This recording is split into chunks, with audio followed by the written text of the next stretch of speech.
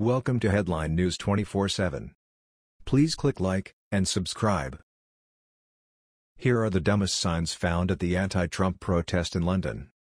Evidently, tens of thousands of people showed up in the streets of London today to protest President Trump. In fact, I believe there were two rallies, with the second being larger than the first. Most of the signs that were waved by thousands of protesters were given out by Stop the War Coalition and the Socialist Workers' Party. But as you will see, most of what they displayed was beyond dumb. In fact, they were moronic and petty.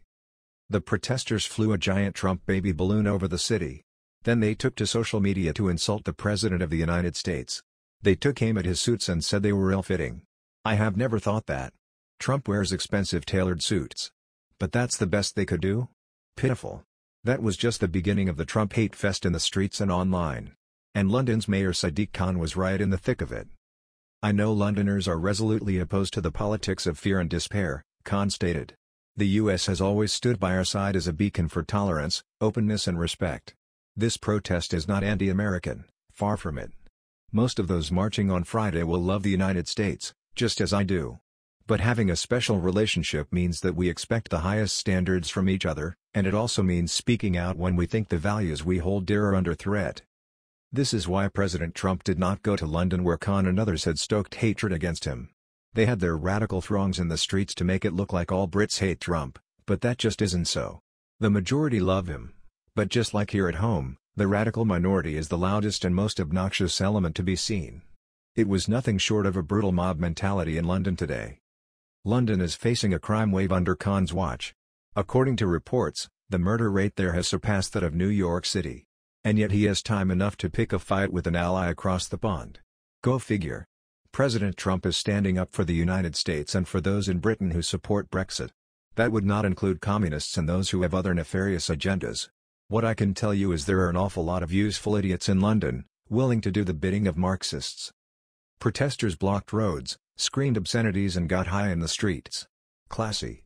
And Antifa was among them. Khan, like other devout progressives, has turned London into a crap heap.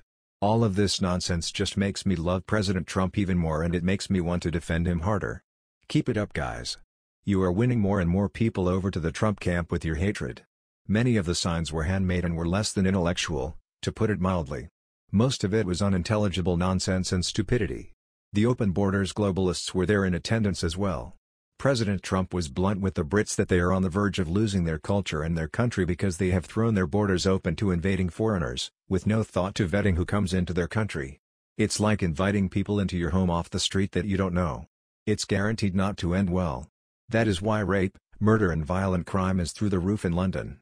Stabbings and acid attacks are commonplace there now. Not to mention terrorist attacks. London is no longer a vacation destination.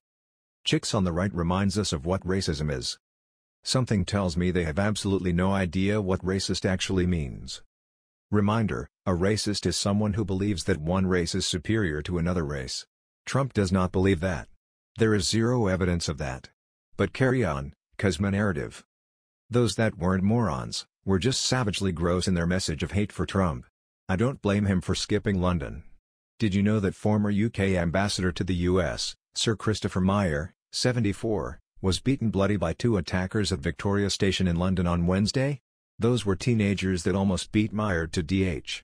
So, yes, skipping London was a great idea. Nigel Farage tweeted about the beating of the British ambassador to the US, thoughts with former British ambassador to the US, Sir Christopher Meyer, who was brutally attacked yesterday. He has been doing a lot of media about how important the Trump visit is. Police say it looks like a robbery, we'll see. And of course, there were the obligatory Hitler references.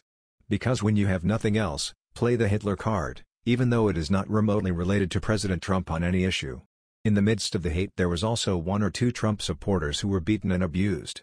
London is not the great city it used to be. That's for sure. That was the news. We thought you might be interested in knowing about this. Please click like and subscribe. Thank you.